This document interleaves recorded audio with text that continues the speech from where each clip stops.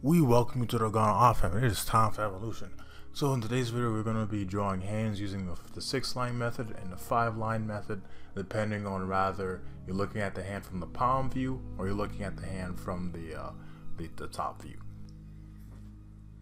Alright, now pay attention to the 5 different lines. Now, understanding these 5 different lines will help you to align the open hand proportionally, rather you're looking at it from palm view or you're looking at it from the top view of a hand. So the 5-line method you won't find anywhere else, because this is what goes on in my head subconsciously when I'm drawing a hand, or an open hand, or a hand from this kind of view. So the yellow circles are the knuckles and the building blocks of the hand, and we're going to go over that later. So again, the 5-line, pay attention to where I place these 5 lines, because this is how you're going to get these are going to be guidelines to help fit your hand proportionally. So we're going to be drawing the right hand from the palm view. Ideally, these 2 circles should be equal in size, while the middle is spaced apart. So the middle finger of the knuckle should be at the center of those two large circles. So the construction doesn't have to be perfect when you're doing gesture drawing of the hand. That's why it's ideally. So just keep in mind that the circles are the same. So the first line will be at the edge of those 2 circles where the thumb is, since we're looking at the palm from the right side of the hand. And the second one, on the other edge of the 2 circles, the second line will go through the middle of the pinky knuckle.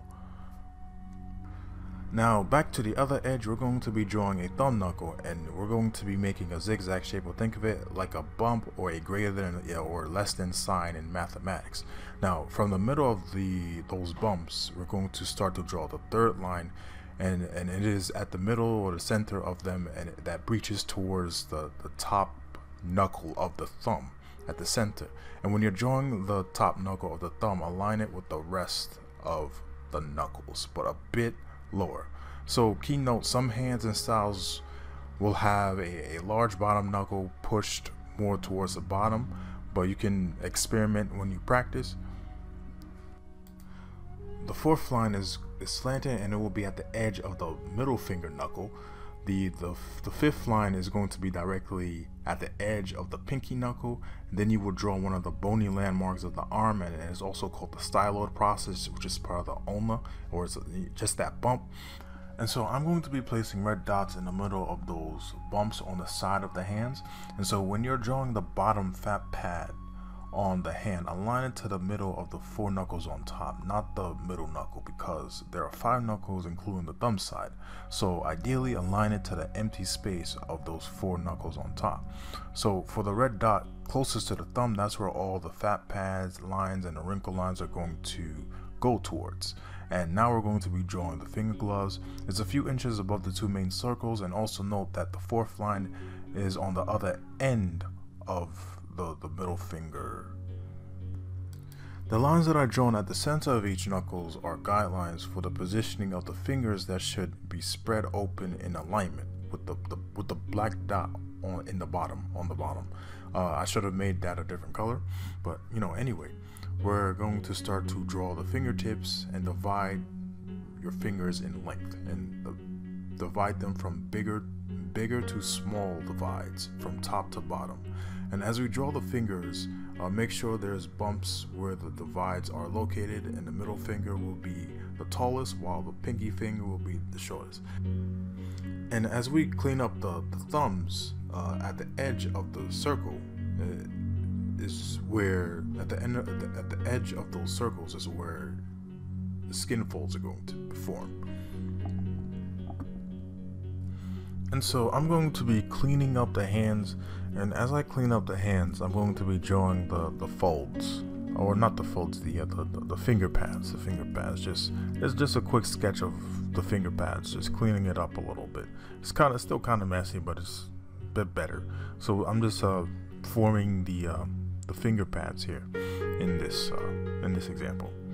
And so to go back and highlight the different circles once more, And also key point, there are actually 6 different lines, and I'm gonna go into that soon. But there are 6 different lines when you're looking at the palm open, and there are 5 lines when you're looking at the palm on top. When you're looking at your hand on top, there are 5 because it's reduced to 5 because less lines are visible when you're looking at it from the top.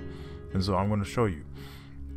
And so these are like the 4 different lines, or 5 different lines that I went over.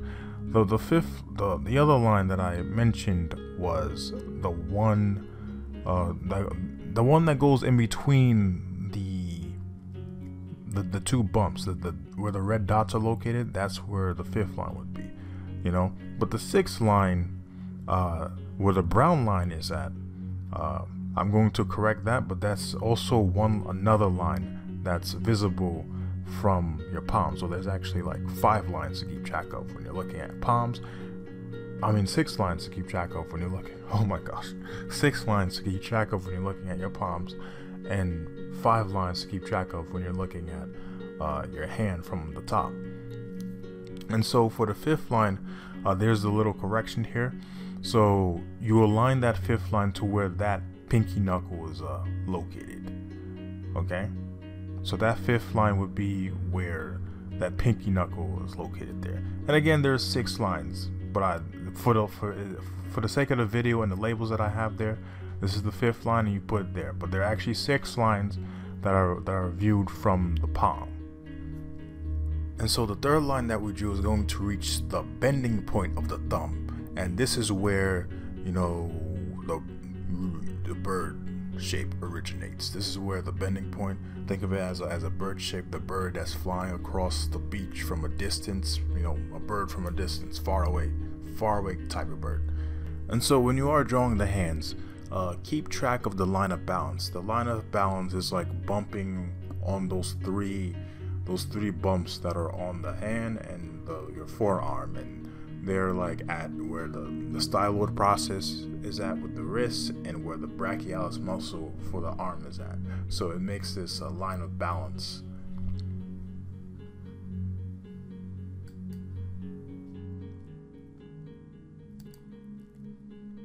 And so we're going to be drawing the right arm of the interior top portion of the hand, the right side.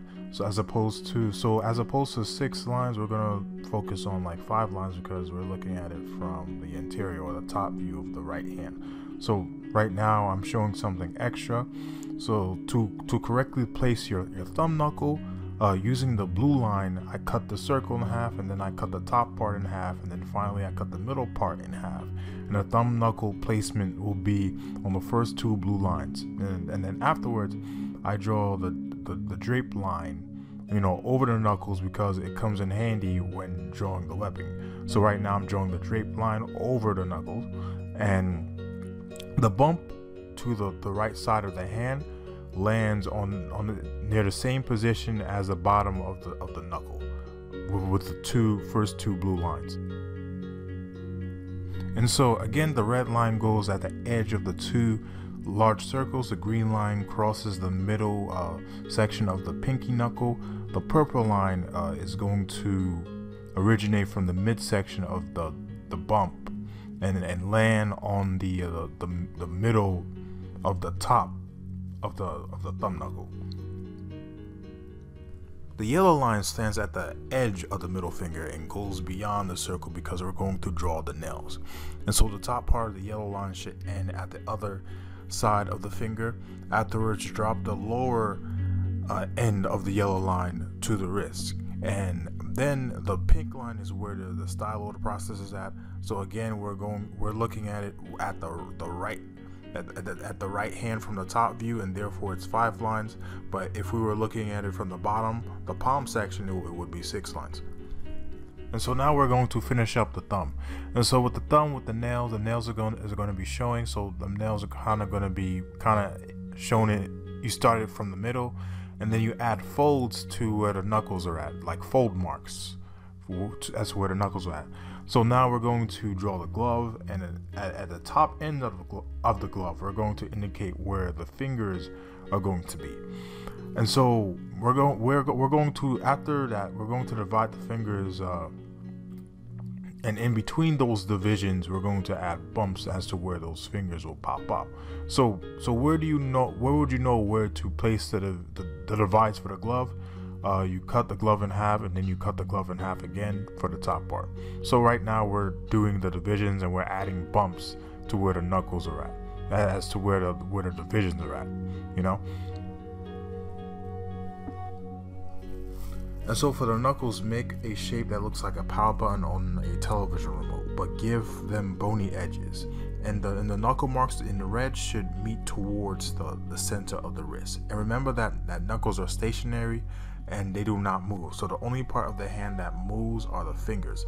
So whatever stretched hand poses that you're drawing, knuckles do not move, only the fingers.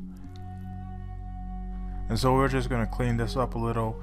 And so now we'll be finishing up the hands and whatnot by providing the fingernails and the fold lines to where the division points are at. So these squiggly lines where the knuckles are at, it's like, you know, the bending mark of your knuckles, you know. And so where the drape lines that went over the knuckles earlier, those are helping to indicate where the webbing is at.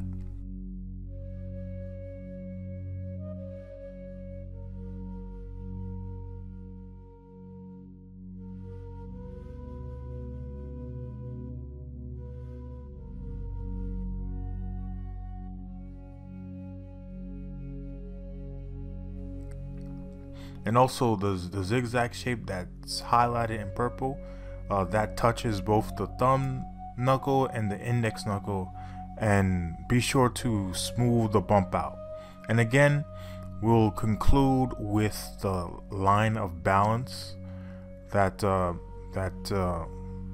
balances the arm, the hand, and the forearm. And so that'll be the video. Thank you guys for watching. Tell me what you think about the video of the hand, and leave a like, comment, subscribe, and peace.